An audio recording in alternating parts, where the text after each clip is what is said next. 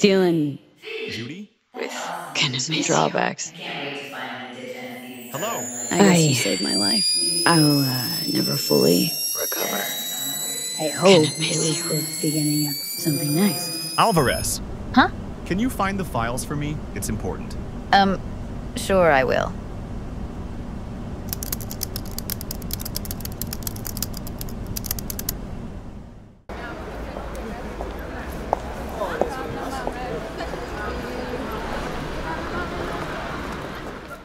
Thank you for taking the time for me, Dr. Campbell. Of course it seemed very urgent to you. Did something happen? Yes, it's about my past. The ex that I told you about. The mercenary who disappeared? Yes, she showed up again. Surprise. She's not dead.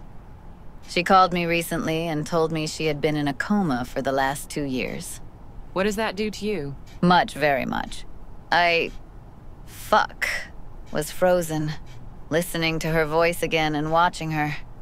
I thought my heart was going to jump out of my chest with joy that she was alive and shit.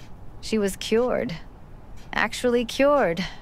For a split second, I felt like I did. That evening when we went diving, completely detached from all problems. Just her and me. But then reality caught up with me.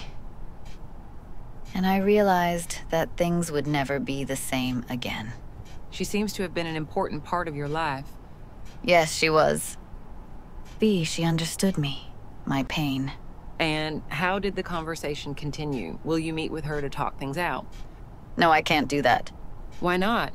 Are you afraid that the strong feelings from the past will come back and make you want to be with her again? No, I couldn't do that to Bianca. Judy, did you hear what you said? You are once again putting the needs of others above your own. What? First, you did it with Evelyn, helping her, even though you didn't want to and had a bad feeling about it. Then you stayed in Night City because of V, even though you wanted to leave the city before Evelyn's death. No, that's not how it was. Not? Now you are sticking to your marriage so you won't hurt Bianca's feelings. Unfortunately, our time is up. Until the next session, I want you to think about what you want. What does Judy Alvarez want?